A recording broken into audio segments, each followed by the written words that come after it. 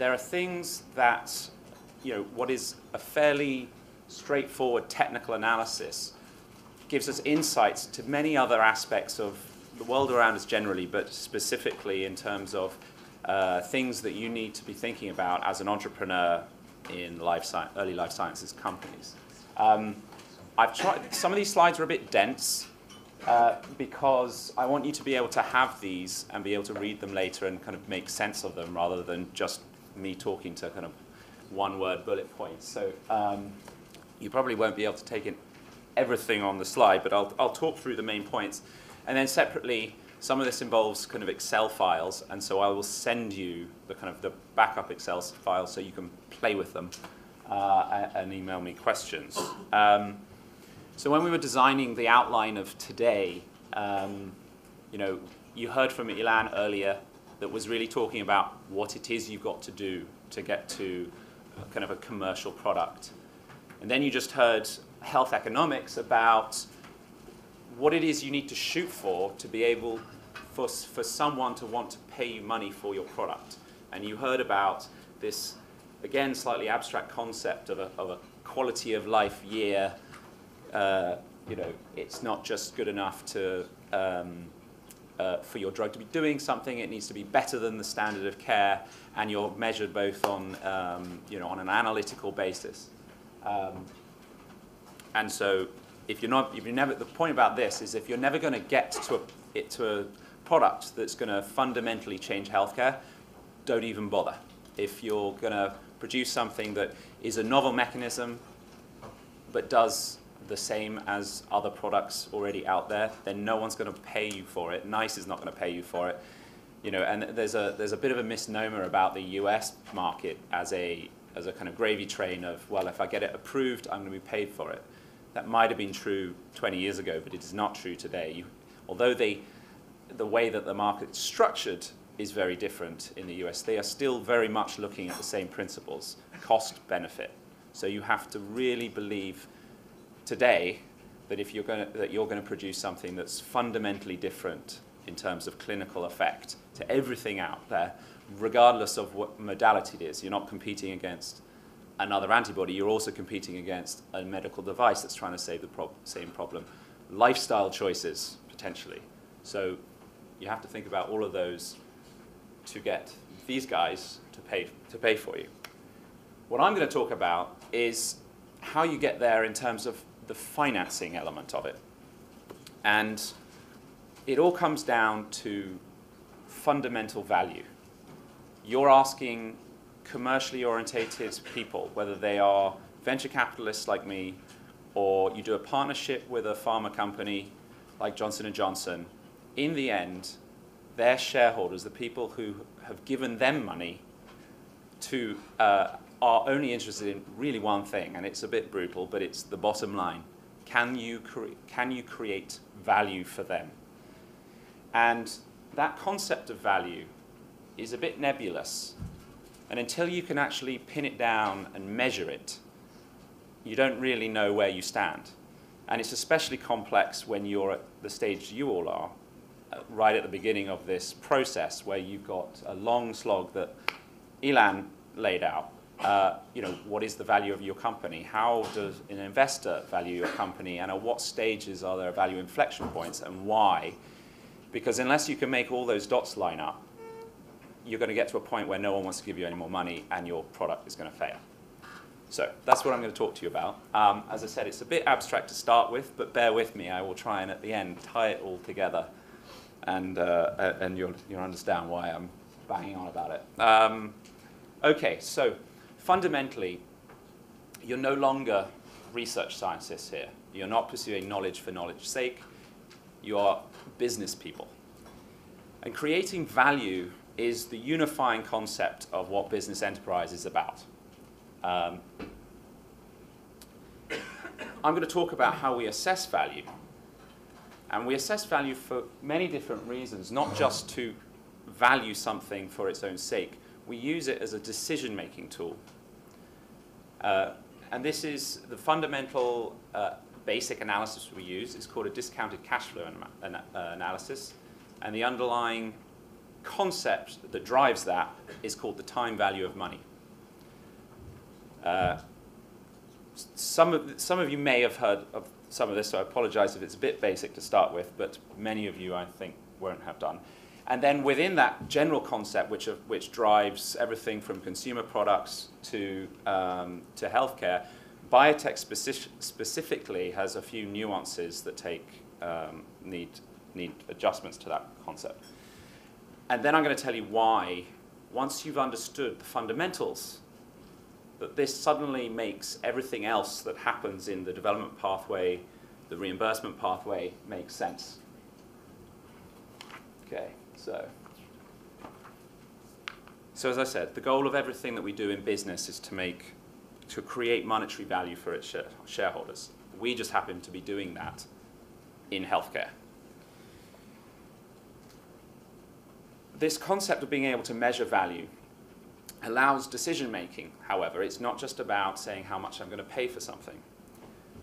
Do I build a new factory? It's all about, is that a value creating decision? You roll out a new employee training program, it's a different type of value.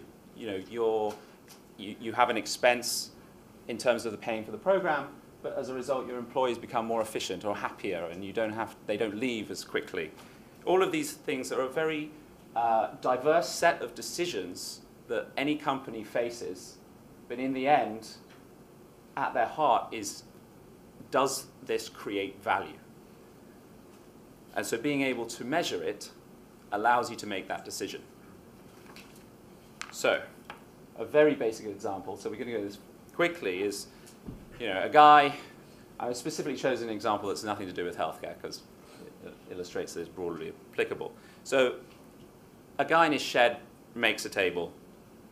It costs him a certain amount in terms of wood and materials. It takes him an amount of time, I've said 5 hours. He could have been doing something else with that time, driving an Uber cab. He had to rent some space. He sold it for £300. He had to pay a bit of tax. And on the bottom is a graph of the economics of that process. So in the end, his total costs, he sold it for £300.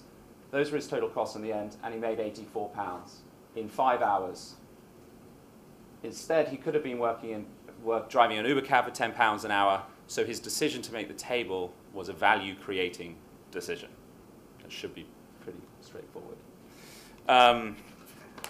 So, first of all, an introduction to financial statements.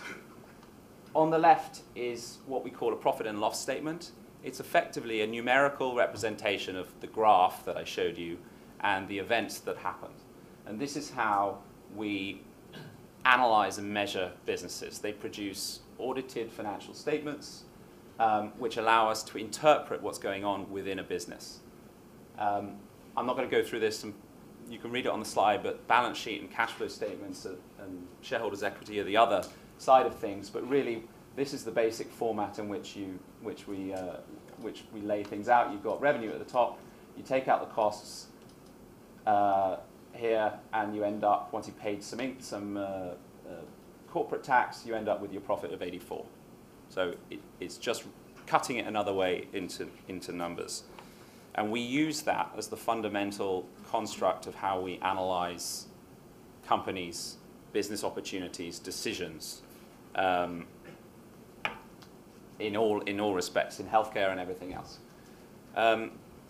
So let's say this carpenter decides that was actually a pretty good thing. I made a lot more money making my table, and I had a lot more fun than driving a cab, so I'm going to do it more. So 2015, he says, I'm going to have a really big go at this, and he ends up making and selling 100 tables.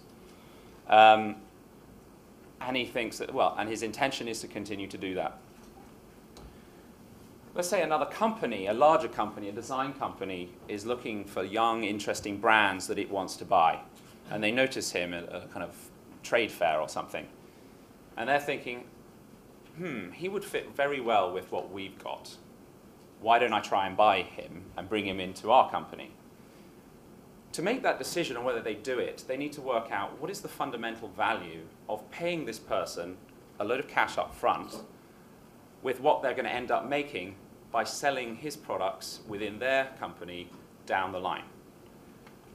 For it to become a value creative decision, they need to have negotiated a price to buy the company that is less than the fundamental value of the company itself. So, and in doing so will have created value. So they don't want to pay the same, they don't want to pay more, they have to pay less, and in doing so it's a value creating decision. I'm not going to take you through all the details, but again, if we roll, sorry, on the left is the P&L that I talked about earlier. Then what we do is we forecast how this is going to look as the years go out for this business. And we've just put in some very basic assumptions that he's going to grow at 20% a year in terms of the number of tables he builds. And it's very straightforward. It just falls out of kind of Excel. And at the bottom, you have your cash flow, the profit that falls down in the end. So we've made some very basic assumptions. And what that ends up as, in 10 years' time, his profit has grown from 6,800 here in a year to 29,300 over here. And so we've just predicted that this is what the business is going to look like on financial terms. So that doesn't tell us how much the business is worth, though. That just tells us what's going to happen. So how do we know how much it's worth? If we actually just said, OK, well, why wouldn't you just add up all of these numbers? So once we've paid all our costs, this is the amount of money that will be flowing into our bank accounts. If we did that, we'd have ended up with £190,000. So maybe they should pay that. But that's not correct, because what we haven't, the two issues that this doesn't account for. One is, hopefully the world does not end in 2025. And then secondly, we have this slightly abstract concept called the time value of money. And the fundamental principle of that is that £100 today is worth more than £100 in 10 years' time. And there are a number of drivers of that concept, one being risk, obviously. If I'm the guy promising you £100 in 10 years' time, I might have run off to Brazil and not turn up to give you your money in 10 years' time. But let's just say you are borrowing money from the UK government, and they can just print money if they're out of money, so there's no risk of you never getting it. There's still this concept of the time value of money. And it really comes down to something we call opportunity cost. What else could you have been doing with your money in the meantime? The basic thing you could be doing is you put £100 in a bank account. I think today it's even hard to find 2% interest in a bank account, but nonetheless, let's just say you got 2%. In 10 years' time, that £100 would have grown into £122, and having taken no risk, because the bank is backed by the government has kind of infinite resources of money, so there's no risk on that basis. So if £100 is going to grow into £122 in 10 years' time, you'd obviously rather have £100 today that you can then put into your bank account than only get £100 kind of out in 2025. So putting it another way, if you just reverse that formula, £122 in 2025 is actually only worth £100 today. Any questions on that? Does people follow out? That hopefully should be reasonably straightforward. So if you understand that, you can understand everything that kind of flows out of this analysis. So we apply the same logic to the carpentry business. However, it's not a bank. It's a business. It's a startup business at that. So its risk is higher than 0. And so we apply a higher discount rate. In this case, I've chosen 15%. We also need to account for the fact that hopefully this is what we call a going concern, and it's going to continue to grow beyond 2025, for which we assume a kind of infinite growth number. And because of the discounting, it ends up being a rational number that you can end up with, and I'll show you that. So what we've done is exactly the same kind of statement of cash flows come across here. We've used a 15% discount rate and just divided over here, this is the accumulative effect of number of years that you're dividing your discount factor into it. So 10 years out at a 15% discount rate, the 29,000 is only worth 7.2 on today's money, assuming you've got 15% discount rate. So what that's saying is, if I promised to give you, if I gave you 7.2 thousand pounds today, and you went into the stock market and invested in a high-growth tech startup, you'd expect that in 2025, that money would have grown into 29.3. So if I'm going to promise you 29.3 in 2025, I'm only going to pay you 7.2 for it today. We following? Excellent. And then you can play with the Excel formula, but this is something that drives the terminal value. So we add up the sum of these discounted cash flows, what we call them, add them to the terminal value, which is from 2025 into infinity, and you end up with your total net present value, which is 138,000. So that's what we call the fundamental value of this carpentry business. Sorry, I went through that. Yeah. So, this is what I've just described. So you can look at that in a second. So I've told you that this really is not about specifically valuing something. It's about a decision-making tool. So what design company A has done is run his analysis on the future assumptions of this business or your business, and he thinks it's worth 138,000 in principle. So should he offer that to the entrepreneur? No, he shouldn't, because if he did that, he'd be exchanging one asset, 138,000 pounds of cash, for another asset worth 138,000 in future revenues, and you haven't created any value at all. So what you need to do is therefore offer less, and then that comes down to negotiation with the entrepreneur. And what you end up agreeing in terms of how value creative it will be is, what are the other opportunities that the design company has in terms of other places it could deploy its capital and create value. So if the difference was only 2%, if he only managed to negotiate 130,000 as the final price that he could get, and it was that margin was the value he could create in this decision, but he could buy another company and make a kind of 40% creation value, he'd do that. Likewise, the entrepreneur, you guys, will have your own financial aspirations, your number to go and sit on a beach and never wear a suit again. That will drive your side of the bargain, and then also can you draw together other companies to competitively bid on your company. And that's the negotiation side of things. Biotech is a little different though. So as we've heard, it's a and I'm going to talk about therapeutics, but it obviously applies to devices in a slightly different construct. Health IT, there will be a few years of development, but it is quite a different animal. But nonetheless, the DCF is still what drives decision making.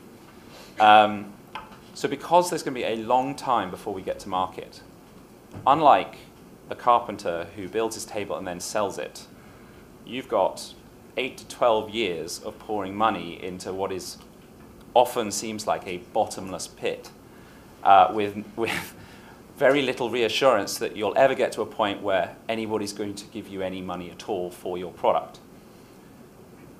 And a lot of these things fail on the way.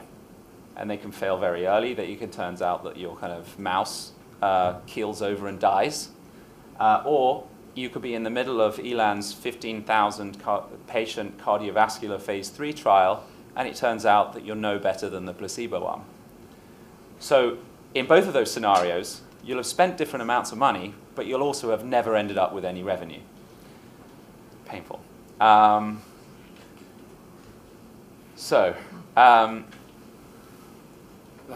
just what I've said. So we need to adjust our analysis. And the reason we need to adjust our analysis is that each prediction comes with a different probability of ever actually occurring. When we start with your models in mice, we know we're going to spend that money because we have to test whether we think it's going to work or not. And if it doesn't work, well, we won't spend any more money. This is a chart, you can't read it from up there, but you'll have it, that takes industry historical average data on the probability of success of a drug going through from start to finish and the amounts of time. So what you can see is here, basically, when you cut through it, and this is quite generous, I think, 5% of all companies that kind of enter a preclinical discovery type stage will ever produce a drug, will ever get to the end. So what you can say at that point is that if we think that your drug is going to change the world, cure cancer, have $1 billion in revenue, there's only a 5% chance based on the numbers that that cash flow will ever actually occur. However, you know you're going to spend the first stage, so there's 100% certainty you're going to spend $5 million on running a load of mouse models. So we add a separate, and this is quite depressing, by the way, but, and this is also generous. I think people would more likely say that this number down here, which is when you add up everything that's going on, is more like 2 billion to produce a drug, and that number there is more like 1 to 2%. So I'm being nice. So this is the same thing. It's a little longer, so I've split it into two because drugs, you know, take 10 years to develop, and then hopefully you do eventually get some revenue. So I've just split it into two so you can put it on the same page. You obviously can't read it from up there. But what I'm going to highlight is we've added 2 more steps. Well, 1 more step and 2 things on it.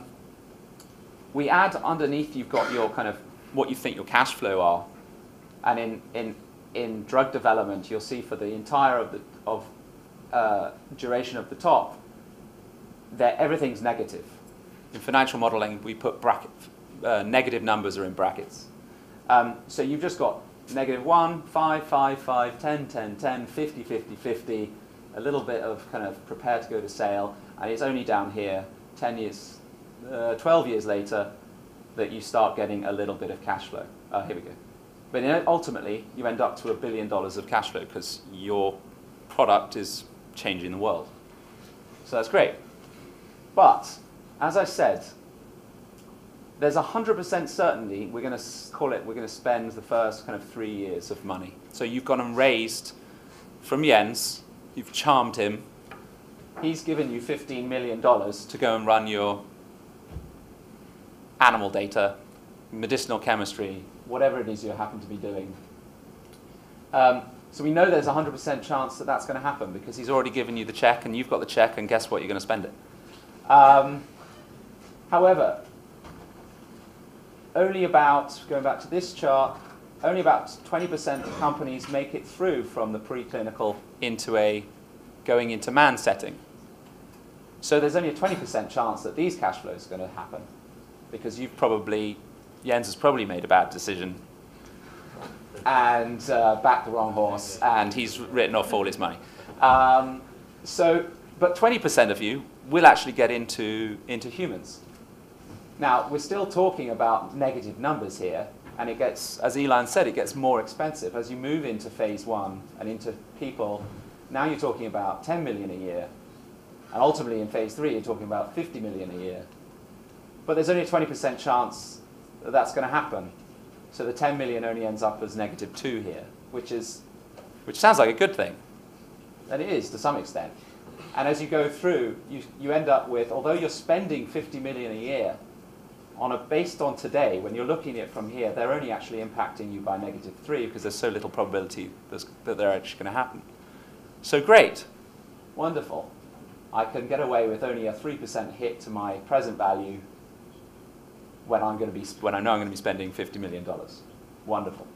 However, if we look at out here, where we are earning $1 billion of revenue a year with a really chunky operating margin, so you're earning $500 million of cash flow straight into your pocket because you've changed the world. there's only a 5% probability that these ever exist. And based on a 5% probability that they ever exist, that translates into $25 million. It's still not bad, right? But I just told you about the time value of money. And $25 million in 2020, wherever we ended up, 2036, when the patent expires, is only worth $1 million. So $1 billion of revenue, which sounds like the dream, is actually only worth $1 million when you add it up. When you discount it for the likelihood it will ever occur, and then you discount it for the time value of money. And when you add up all of those risk-adjusted net present values, they all start negative here, and then they get positive here. But even though, as I said, you're doing a really good job, and you've done what you promised everybody you would, and no one would believe you except Jens, you add all those up, and you end up with this company is worth $4 million. For a company that's going to produce billions of dollars of revenue, cure thousands of patients of cancer, that's what fundamental value tells you your product is worth. Don't get too depressed. It's a better story. It's a better story. As it happens, well, I'll tell you in a second. Hang on, let's just move forward. So that's the fundamental analysis. It gets used for valuing stuff. But the reason I want to talk to you about it is because of the implications that it informs us of lots of different dynamics along the way that should be relevant to you today. I'll actually say that no one will value your company today using this analysis. So it's not even relevant as it happens, because there are so many assumptions built into this. And the movement of one will either make your company worth 50 million or negative 50 million. So I've kind of fiddled the numbers, so I get to just about positive. But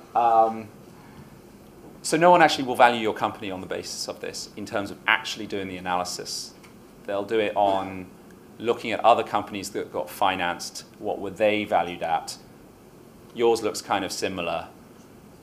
Have you done this multiple times before? Therefore, I'll give you a higher likelihood that you'll make it, and therefore I'll give you a bit more valuation. So no one's actually, don't be scared, no one's actually going to do this to your company today. But the underlying principles of what it represents drive how they will think about your business and how you should think about your business. So that was a bit quick, but I wanted to get through that so we can talk in more detail about why it's important. So this is the point about, billion-dollar drug only worth $4 million at the start. That said, that should inform you. You should think about that when you enter into negotiations with your investors. So you'll be coming to the table with I know this is going to work. I know this gene therapy. No one else has managed to crack cell therapy. CAR T cells are currently kind of producing kind of complete responses. Nothing on the market can do that. This is going to totally change healthcare. When you factor in the times, the risks, the capital, it doesn't really matter. It's still worth very little when you go to market and try and raise money. And because your investors will be backing you, your ownership of your company as you go through the development process will shift from how much of the company you owned based on your founding equity to how much equity you own because the investors are trying to keep you incentivized and give you options. By the time you've gone through multiple rounds of financing, management teams typically end up with, I don't know, Elon, 12%, 14% of the companies that we invest. The value of those options will be significantly more than the value of the shares that you got because you founded the company. So don't get too hung up on valuation. It's all about getting the company to work. You'd much rather own a smaller percentage of $1 billion than a larger percentage of nothing. So just to sensitize you to that issue. Yeah. So this is where it gets a little subtle but interesting, in my opinion. As attrition rates fall, as the probability of progressing to the next stage probability to get through to the next stage increases, you'll see that the value, this is what I've titled the rolling present value. So that is the value today. Were we to look at this company in 2019, its value would have increased based on all the same assumptions. So you'll see it increases rapidly. So if you are convinced that you're going to be the one, that everybody else is wrong, and you are actually going to get through into the clinic, if you manage to achieve that, you should start to see a large increase in the value of your company. I'm not saying it's worth 4 million and that's it. As you go through, you de-risk, you build value. But an interesting observation is that in this middle period here, preclinical development, in this example, we're spending 5 million a year to fund your preclinical studies. But we haven't de-risked anything yet because you still haven't demonstrated or gone through what we call a value inflection point. You haven't shown us more evidence than we started with that this is actually going to work in humans. But you're spending the money. And so this number here is the present value from when you started plus the money that you've spent. And that's at 9. And then, however, the net present value of your company here in 2016 has only gone from 4 to 5. So you've spent 5, you've put 5 on top of the original value, 9. But if someone from an outside source came to look at your company, they'd only think your company was worth 5. So the implications of this are, if it's at all possible, raise money here that will at least take you all the way through to here. Because if you go to market halfway through your preclinical development, you might get stuck. People are going to say, yeah, you may have spent 20 million, but you're only worth 10, buddy. And that's going to be a really uncomfortable position to be in. Your existing investors are going to be annoyed. They're going to block new money coming into the company because they get what's called diluted. And you'll be frustrated because you want to get on, take the money, and build your company. And so, like I said, these are all kind of slightly tangents to the fundamental analysis, but they do inform us on why you should behave certain ways. So what that means is, and this is our philosophy when we start companies, is try and get a group of investors here that, although they might be giving you a couple of $100,000 to rerun an animal experiment or something, try and get a group of investors who intend and have the financial capacity and, more importantly, or as importantly, the intention to continue to fund you all the way through this. And as a result, they don't care that technically the value has gone down below what we call the post-money valuation, because they're the ones putting the next round of money in anyway. They're not relying on someone else to come in and value it. So try and, when you go to your first round of investment, try and get investors who are going to fund you all the way through, if at all possible. If you can't do that, okay, take the damn money. But,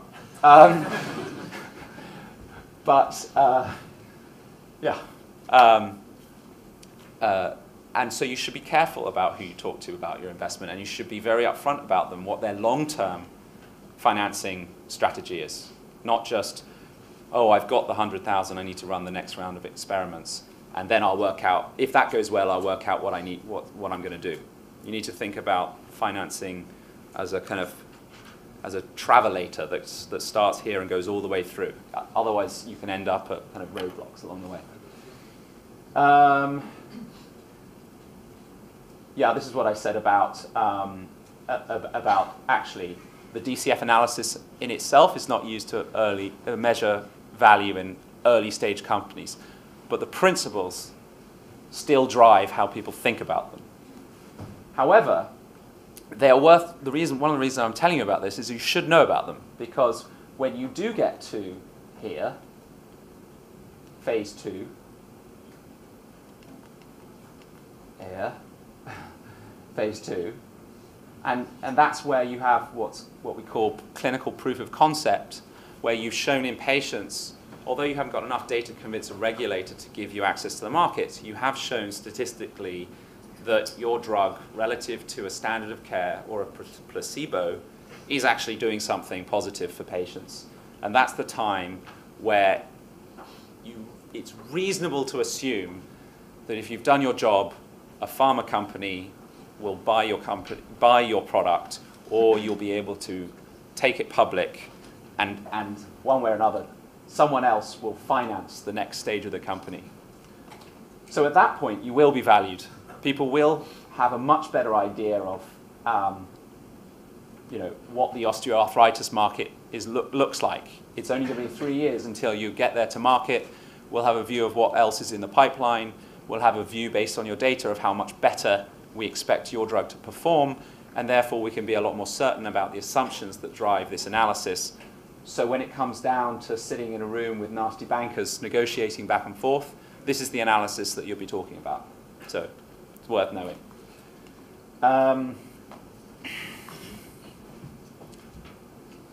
As you've seen from this horrible process, which takes forever and is, really demoralizing along all of this stuff, one of the drivers of why it's so painful is that it takes so long and the failure rate is so high. And so if there's anything you can do along the way to accelerate the process or manage what we call attrition, failure rate, then you are creating value for yourself. And so there are a few strategies that are out there that can allow you to take advantage of them. One of which is orphan and rare diseases that have small populations.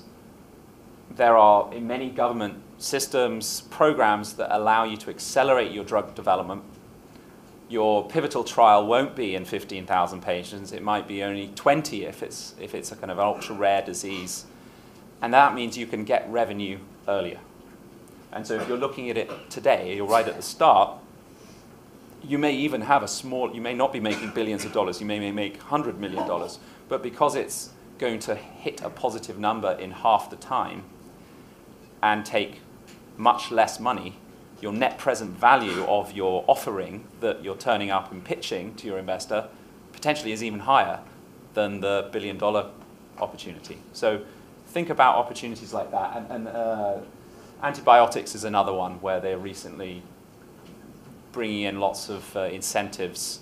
And so look around. The same piece of technology that could be used, might be an inflammation pathway that you've identified and you've got a drug to hit it. You can probably do 50 different things with that in terms of development path.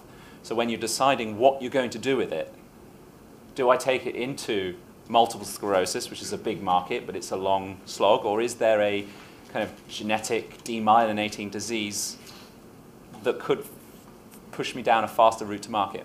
I have no idea, but think about these things in the context of fundamental value as well as the science in terms of when you're building your strategy in the coming months. Yes, the other thing is contingency plans. As Ilan showed you, there's lots of twists in the road. Things go wrong, you'll have to adapt. Those hurdles, those kind of pitfalls, the most important thing they cost is time, based on our fundamental value proposition. So when you're thinking about your business, at every stage, you should be keeping a we call it a risk schedule. All of the things that could really screw us up. And it's the things that kind of really unravel companies are usually the really boring things. Manufacturing. Did I put an example in here? Yeah, so I've had 2 companies of mine where the first manufacturing potentially derailed the entire thing. our manufacturer of our drug that we were getting ready to put into patients went bankrupt. What are we going to do? Luckily, our CMC guy, CMC is manufacturing, had already built contingency into the model so that we had a backup supplier ready to go. If he hadn't, it would have taken us at least a year to tech transfer out the process of the manufacturer, negotiate a supplier, and produce the drug that we were then going to put into our trial. And that destroys a lot of value. And if you are at a point where you were hoping to be able to raise money as you went into the next stage of the trial, next stage of development, and now you've run out of money, and there's a whole year until the next stage of development, you're now going to market with we're kind of halfway between value inflection points, and I want more money, and then any investor's going to look at you and kill you on the valuation. So build contingency plans into everything you do. As I said, it's usually the boring stuff. What can we say about this? Yes, this is almost more from a portfolio analysis that venture capitalists think about, or the healthcare system think about generally. But you should also think about it for yourself, because killing a company that's never going to make it early is a value creative decision. Because if you pens down a year in because your mice are telling you that you're never going to be any better than Avastin, don't bother going any further. Versus you've doggedly plugged on for another 5 years, spent another 25 million, wasted your time, wasted investors' money, only to have discovered that something that you really knew in your heart 5 years earlier. You're just destroying value, you're destroying credibility to yourself, and it's probably going to be a pretty miserable experience. So be honest with yourself, kill it early, and go and start your next company. We always say to entrepreneurs that we don't punish you for failure. Failure is just part of the business. You have to understand that only 5% of drugs ever make it.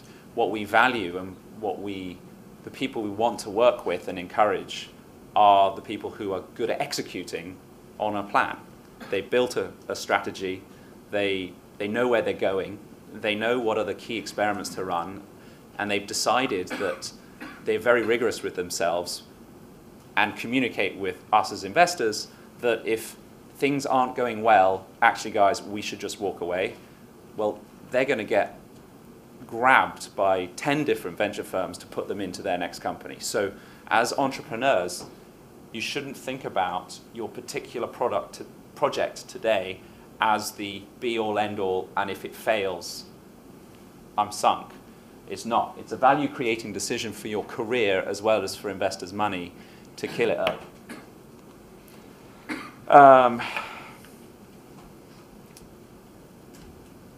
Platform companies. There is a bit of it would make sense to me at face value to decide that if I've got a technology that has the potential to produce lots of different products, that it should be worth multiple times what a guy who's found a specific molecule and is going to drive that one project forward. And there is some truth in the fact that platform companies are interesting, are exciting. We invest in lots of them. But you need to understand that in the end, the bottom line is what counts. And the bottom line is driven by revenues, and revenues are driven by products. So you need to view a platform as purely a tool to produce products. So that comes into how you decide what you're going to do with your platform.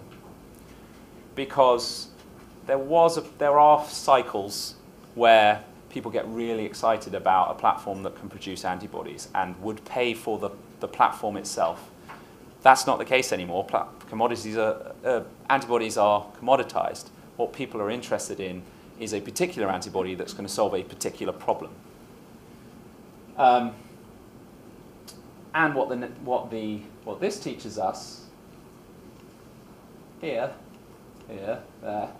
is that if you have a platform company and you get financing to produce multiple programs, there's usually going to be a lead program, one that you start first and is most advanced.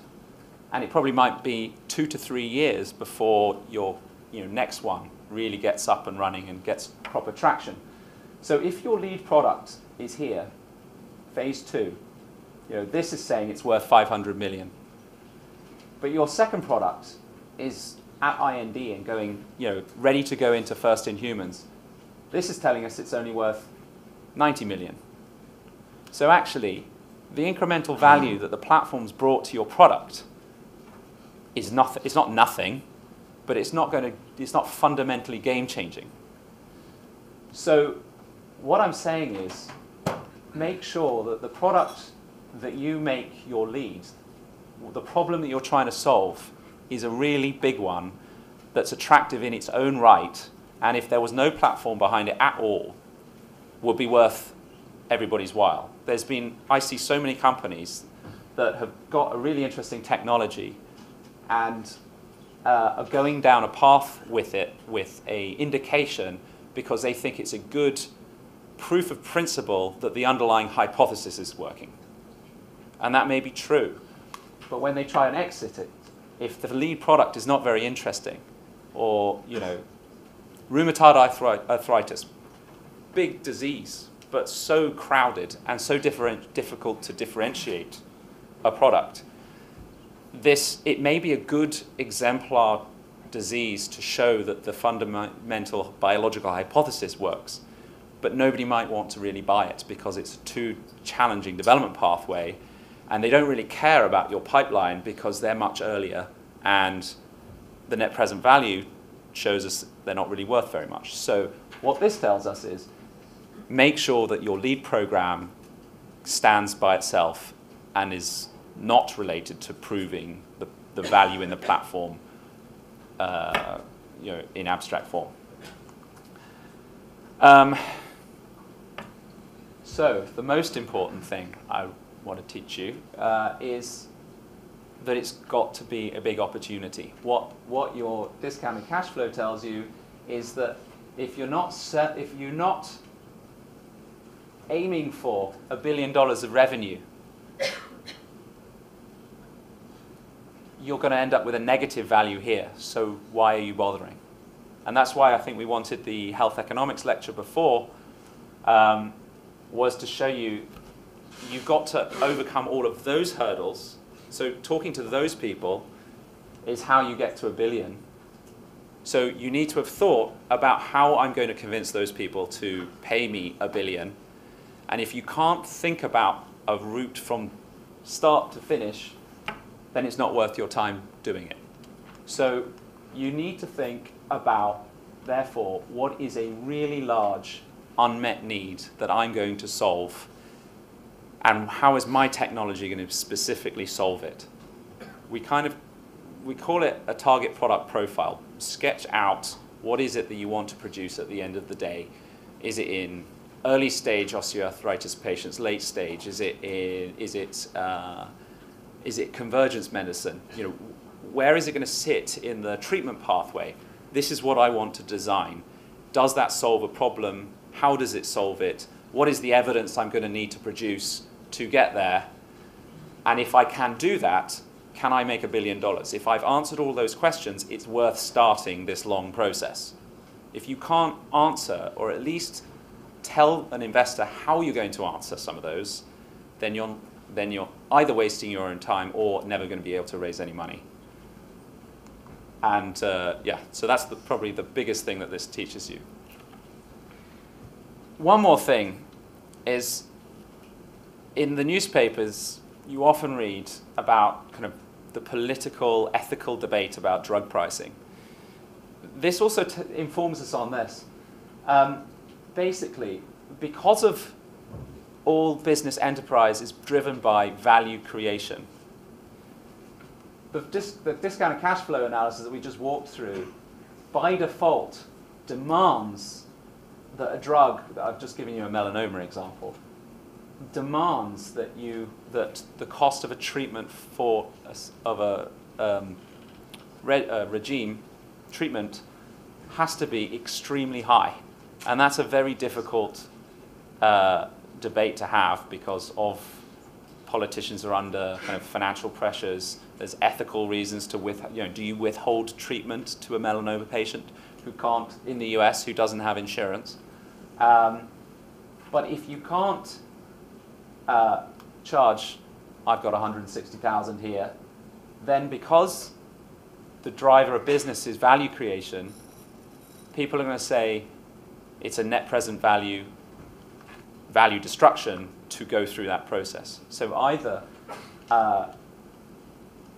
you have to shorten and cheapen the development process, or no more drugs will be produced if you want to reduce the cost of drugs. So that's just more of a kind of society challenge that kind of comes out of this analysis. So that's it. So I hope you can see that a very slightly dry analysis tool actually drives and informs us on all kinds of aspects of entrepreneurship, drug development, drives us into making certain decisions about how we design our development path. And has anyone here seen The Matrix? At least the first one. The second two suck. But the scene at the end when Keanu Reeves is kind of become the one, and he starts seeing the world in binary code. That's kind of what I want you to think about in terms of net present value. When you walk around, every decision that gets made in business is about net present value, value creation. And the drivers of that are cost, risk, and capital. And it just informs everything that happens around you. You may not know it, but it does. So there you go. I'll leave you with that.